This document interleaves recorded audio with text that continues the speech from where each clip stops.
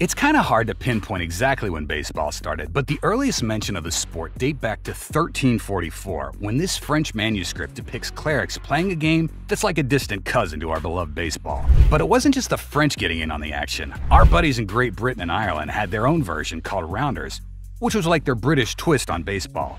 Fast forward to 1744, and we stumble upon a gem. It's a British children's publication called A Little Pretty Pocketbook by John Newbery, and it drops the first ever recorded mention of baseball. They even called it baseball.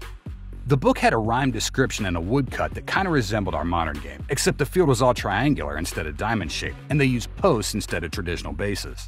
A few years passed, and the sport just kept growing in popularity. In fact, in 1749, the stars aligned in Surrey as the Prince of Wales himself stepped up to the plate for the first recorded game of baseball. And across the pond in good old America, we weren't about to be left out of the fun. In 1791, the town of Pittsfield, Massachusetts was all like, "Nah, no baseball near our fancy meeting house, folks."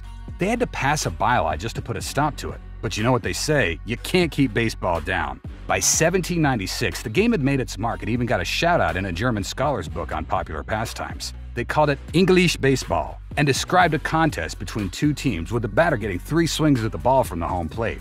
And you know what? Just 1 out was enough to retire a whole side. It was a simpler time, my friends. Fast forward to the early 1830s, and there's a whole bunch of bat and ball games popping up all over North America that we could totally recognize as early forms of baseball. They had different names depending on the local scene, like town ball, round ball, or baseball. But let me tell you about a game that went down in Beachville, Ontario in 1838. This game had some similarities to what we know as modern baseball, but there were some quirky twists. They had 5 bases or byes, and the first bye was only 18 feet from the home bye.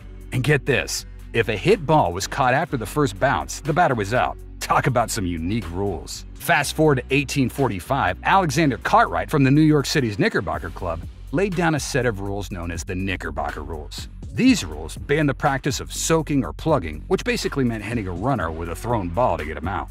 They also introduced a smaller and harder ball, making things a bit more intense.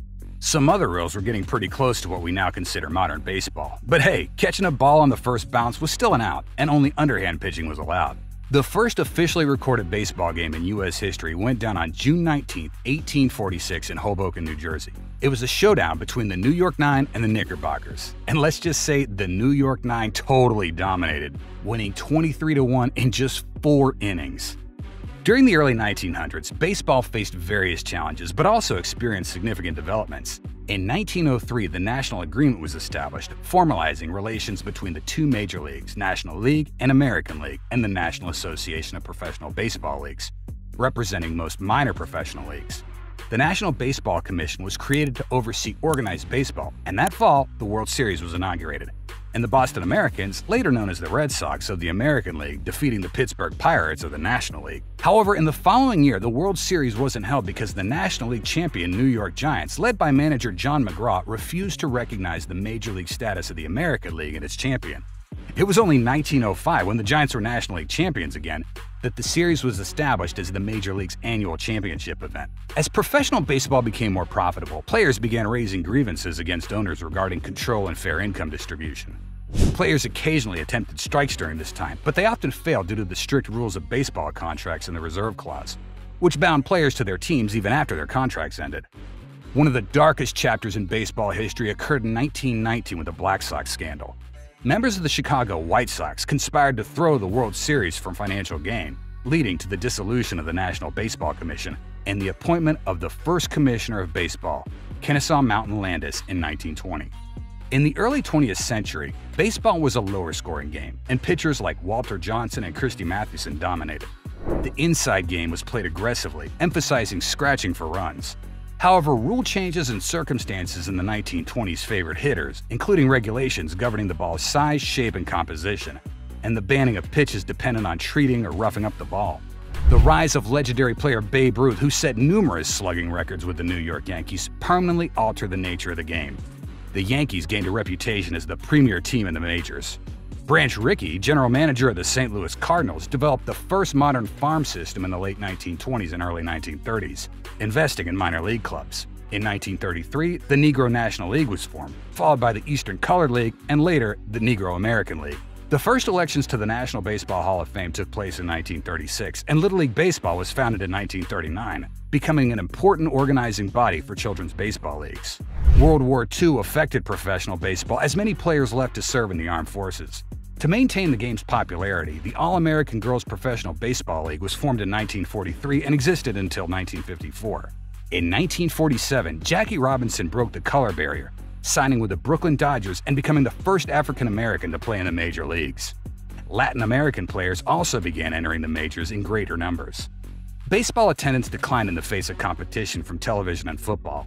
While the majors rebounded by the mid-1950s, the minor leagues suffered and hundreds of semi-pro and amateur teams disbanded. The integration of African-American players into the majors occurred slowly, with only 6 of the 16 major league teams having black players on their rosters by 1953. The Major League Baseball Players Association was founded in that year, but remained largely effective initially. The Boston Red Sox, the last all-white major league team, added a black player in 1959.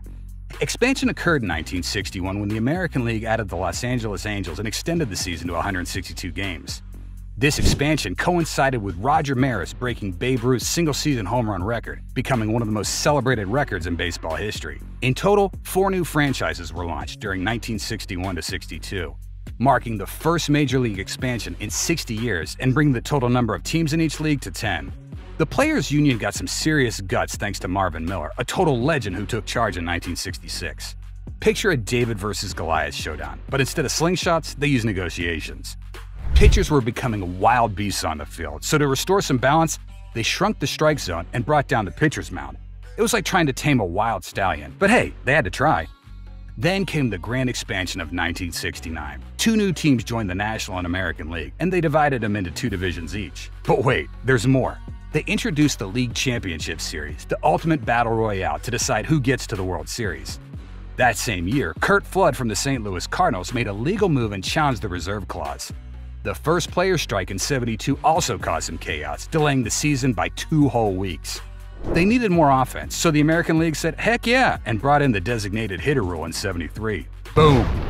In '75, everything changed when they struck down the reserve clause. The players' union power skyrocketed, and so did those fat stacks of cash for the players. The '77 expansion added 2 more teams to the American League, and then we hit a rough patch. Strikes in '81 and '94 made fans lose their minds. Imagine canceling the World Series after 90 frickin' years. Attendance was off the charts before that mess, but luckily they bounced back. Fast forward to the '90s, and they added 3 more expansion teams. That meant another makeover for the major leagues. 3 divisions each, baby. Home runs were flying like crazy, especially in '93 and '94. After the '94 season got cut short, they made a comeback in '95 and added the wildcard team to the playoffs. It was like giving the underdogs a fighting chance. Then they threw an interleague play in '97, and the stadiums were packed. Mark McGwire and Sammy Sosa decided to shatter Maris's home run in '98, and the fans went nuts. More expansion teams followed suit, making the late '90s a wild ride. In 2000, they dissolved the National and American Leagues as separate entities and formed Major League Baseball, or MLB. It was like a superhero team-up, combining powers and getting all organized. But hey, there were some not-so-pretty secrets. The whole steroid scandal erupted, and players like Bonds, McGwire, and Sosa were in the spotlight. Suspicion grew, but it wasn't until 2004 that they finally cracked down on those performance-enhancing drugs. Oh, the drama. In 2007, Barry Bonds stole the crown and became the all-time home run leader. Total legend status. Attendance soared for major and minor leagues, even though Little League numbers were sliding down the hill. Blame it on tougher drug testing, or maybe the kiddos just wanted to play Fortnite instead. Then, in 2010, everything flipped. It was the year of the pitcher, where runs per game hit rock bottom and strikeouts were on the rise. It was like the pitchers decided to turn the tables and show the sluggers who's boss. Before the 2012 season, they threw us a curveball and let 2 wildcard teams join the playoff party. 1-game playoffs between the wildcards became a tradition. That brings us to today. In 2022, they cranked it up to 3 wildcard teams per league. Wildcard series, baby. Playoffs got even wilder. They also slapped a designated hitter on every team, ushering in the era of pure hitting power.